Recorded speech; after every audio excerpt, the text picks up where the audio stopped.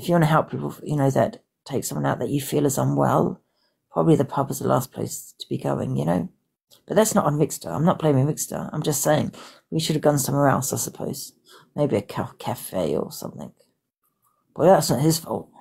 I'm not blaming him at all. Yeah, I've admitted I need help before, Corinne. And I had the alcohol, this team phoning me, but I ignored it because at the time, you know, I just lost caring. And I still have lost caring. You know, something that's just overnight. Oh, okay, I suddenly care now. You know what I mean? But I know that I definitely have to go and get sorted. I was really nervous meeting Rickster, yeah, because a lot of things were going through my head. And I don't really want to stay on here because I don't want to be horrible to Rickster, do you know what I mean? But so much was going through my head.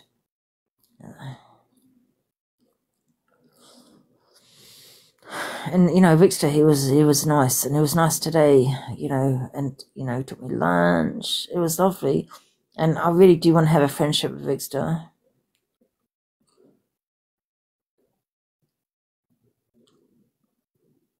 Rickster wanted the drama. Well, we both wanted content. It wasn't just Rickster, both of us. We did it for the clout. But obviously it went wrong because I got drunk.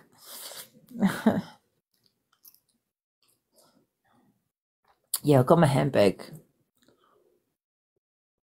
Yeah, I get really paranoid. As you know, I had this, I told you before though, isn't it?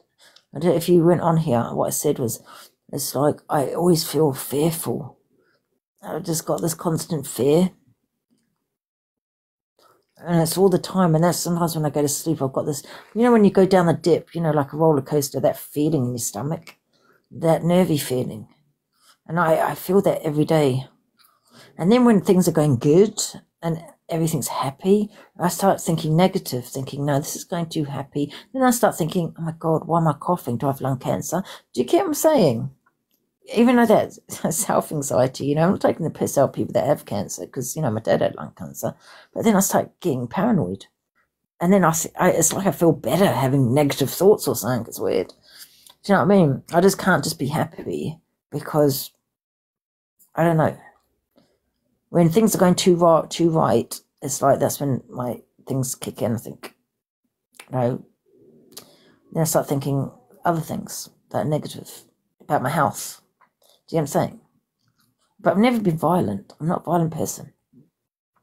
I've never been a violent drunk. You know, I say drunk. You know. Do you know what I mean? But I'm mouthy. Yeah, verbally, yes. But not physically. You know, I've never done that.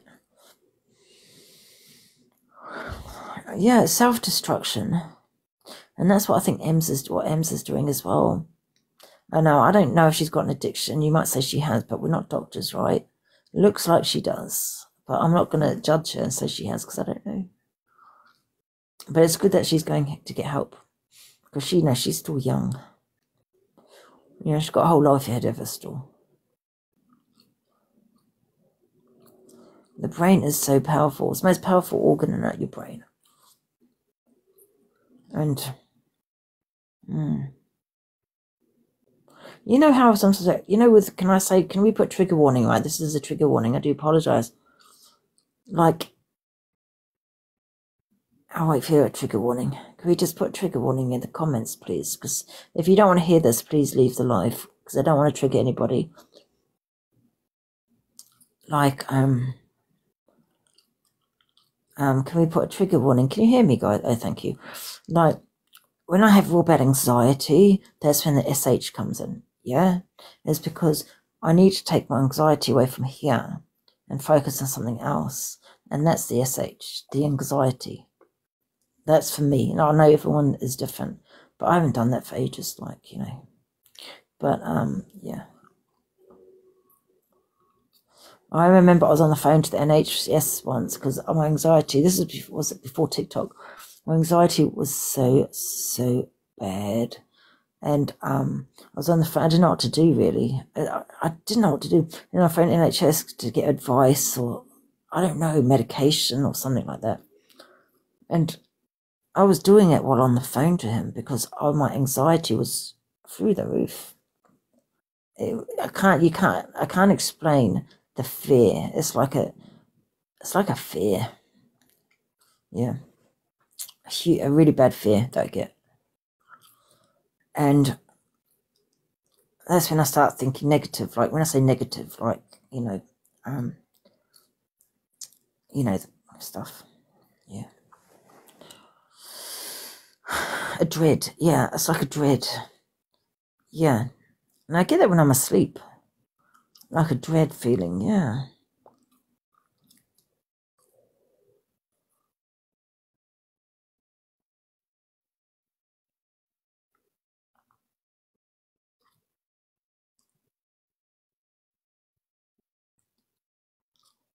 Yeah, you understand. This is how I was first diagnosed with BPD, right? I feel I've got PTSD though, because that's why I need to go to the mental health.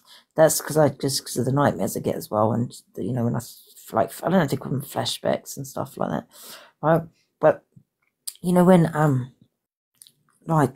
it first started, I was at my friend's house. Trigger warning again, guys. I might get bananaed. I have to go into my other account if I get bananaed here. Trigger warning, guys. Leave the live, please, if you don't want to hear this, because it is a huge trigger. But I nearly, and my friend walked in at the time, and that's how everything just spiraled downwards. And that's when I was diagnosed with BPD. And then I phoned Samaritans and the doctors, and my doctor's amazing. And then he put me through to the crisis team, then had the crisis team visiting me every day. I didn't find them really good, but the Samaritans made me laugh, and they said, they said, why don't you go and have a cup of tea? I went, what the fuck? A cup of tea? You know what I mean? It was weird. And she said, go for a walk. I think it was like 2 in the bloody morning. What time was it? It was like late in the morning or something. Yeah. I tell you, I was a big trigger. I hate that word trigger. I've always said I hate the word trigger, but I do get people's triggers because I get triggered with certain things myself. Do you know what I mean? Like watching myself back, that's triggering, but that word should be abolished. But what I was going to say is, I forgot to say now, the trigger bit, I'm just waffling on. Like I was going to say, I forgot. Oh yeah, that's what I was going to say. What really triggered me, and maybe people can relate to it, is Caroline Fleck. That really triggered me a lot, if you want to use the word triggered. Yeah, I don't know if that did with anyone else, but it did with me.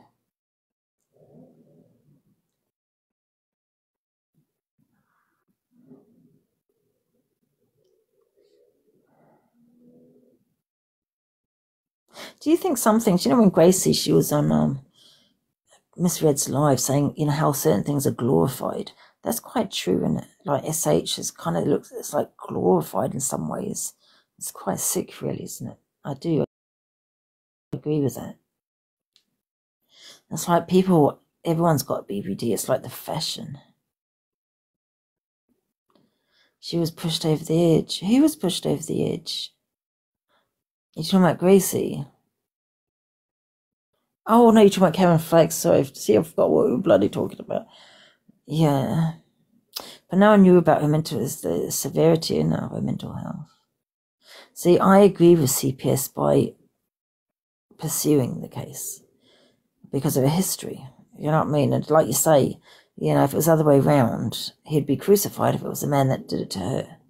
So why is it okay for her to do it to him? But then at the same time, if people knew the severity of her mental health, obviously things would be different, right? And myself, I wouldn't have the opinions that I had back then either, if I knew that either. But that was a huge trigger. And I used to think about it quite a lot. Yeah. That's desperate. That's desperation what she did there.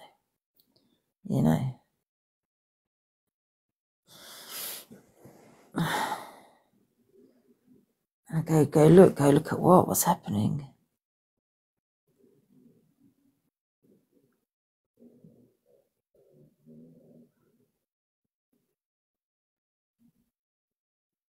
Defend this woman. What woman? Defend what woman? Caroline Fleck.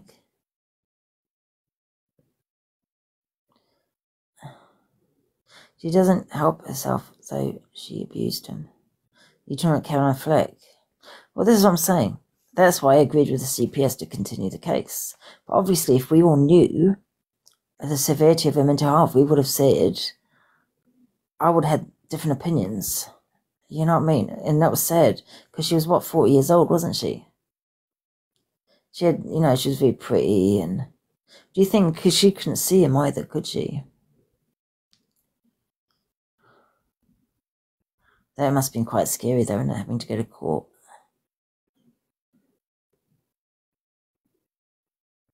Yeah. Trial by media, innit? She was beautiful, yeah. But you got to remember, though, Coco, even though she's not here anymore, and, that's sad, really sad, she did have a history, apparently. And I just don't think people can blame the CPS when they had enough evidence against her. I know, okay, yeah, that is a shocker. But at least it's good, though, she's got, it's treated early, that's what I say. And she'll get the best treatment. So young, how old is she, 42? Sad, man. Yeah. Robin Williams, you know what? Robin Williams was really a shocker, because people assume because you're a comedian that you're funny all the time. And a lot of people, when you look at Only Fools and Horses, the guy that, what's his name? Something Sullivan, forgot his first name, Sullivan, that wrote Only Fools and Horses, he wasn't a funny man. He wasn't. But yet, pen to paper, he was hilarious. And like Robin Williams, he's is it Robbie? Sorry, Robin Williams, he had that Parkinson's, didn't he? And obviously he didn't want to live with that, and he suffered depression. And that was really, really sad. That really broke my heart, that, you got this comedian that, that suffered with depression, and yeah. He had a severe type of Parkinson's, didn't he? Was it something to dementia or something as well, wasn't it? Or was it called, I don't know. It can cause that or something like that. Manic depression. Manic depression is really bad, yeah. Manic depression. Manic depression, is that when you go up and down? Is that like... Let me find out, what is manic depression? The symptoms of manic depression. I think that's bipolar. Right, yeah. Well, I'm just thinking, what is manic depression? Manic depression. Let me just see. Does anyone here suffer with that? Up and down with bipolar. Oh, wait a minute. Is manic depression the same as bipolar then? Oh, okay. So manic comes up with bipolar, so it's the same, right? Oh, right. I didn't know that. Bipolar. I didn't know manic depression was the same as bipolar. No, it's nothing like it, no. But when I've gone into manic depression symptoms, it's come up with bipolar. That bipolar. Do you know what I mean? When you say no, it's not the same. What shall I type in then? Mania. What's... A manic episode is a period of abnormality, extreme changes in mood. Oh my God, I get that. You probably notice 1 minute I'm like really calm, and then it's like, oh. If you go on there and shows it, so mania. So mania is the same manic, isn't it? Is mania the same as manic? BPD get manic, yeah. Mania is a condition in which you display an overtop level of activity or energy. Oh my God, that does sound like me. Mood or behavior. This elevation must be a change from the usual self and be noticeable to others. Symptoms include feelings of invincibility. Feelings of, what does invincibility mean? Lack of sleep. Recently, yeah, I do have lack of sleep, but I blame that for TikTok. I think if I went on TikTok, I'd probably have a good sleep. Racing thoughts and ideas. I don't really have racing thoughts and ideas, no. Rapid talking. No, I don't rapid talk, do I? No. And no, this is definitely not me. Rapid talking, because I don't talk really fast. And having false beliefs or perceptions. I don't have false beliefs. That's definitely not me then anyway. You know, when you Google things, everything's you, and you Google and think, shit, that's me. And then you Google something, shit, that's me too. Mocking people who do suffer. Who's mocking people that suffer? Who's mocking it? I mean, can I not Google something and to see if that's kind of related to me? Can I not do that? That's not mocking. Wow, I don't understand. You're definitely BPD, not bipolar. No, I don't think I've got bipolar because I don't have racing thoughts. I don't talk. I talk fast, yes, but I'm just a fast talker at times. But I don't talk like someone with bipolar talks. What's NPD? I don't know. What does NPD means, guys? Symptoms overlap with BPD, bipolar, ADHD, autism, and ADD. Is it? You know, I've always said this, and I'll say again, BPD is a very debatable condition because some people believe that, and I'm not saying doesn't exist, but some people believe that BPD is like, why would you give someone a condition of BPD when it's understandable, where people feel that they've had a trauma or neglect, whatever they've had in their life, or abuse, whatever, yeah? It's not quite understandable that they're going to feel the way they feel, like happy, angry, sad. Isn't it understandable for what you've gone through to have those feelings? And so why would you give somebody a mental health condition? Do you know what I mean? So people do believe, there are a lot of people that believe BPD don't exist or shouldn't exist. And I kind of get that as well. You know, so when you've had a trauma, of course you're going to feel the way you do, right? But does that mean you have mental health? Do you get what I'm saying? Yeah, they shouldn't label us. Yeah, people don't like to be labelled. But so I do get that, Coco. Because listen, I know some people like to have that diagnosis, yeah, because they feel like they're not going crazy or whatever, yeah. That's fine. But there are some people that don't want to be labelled with it, and they would rather go and with life thinking that doesn't exist. And I get that too. We're having a discussion about something important. It's not Nikki G. I mean, people can get in the box if they want to talk about their stories or whatever, you know what I mean? That's fine. I do have my boxes open. I know I didn't want to talk to people before, but I'm quite talkative now.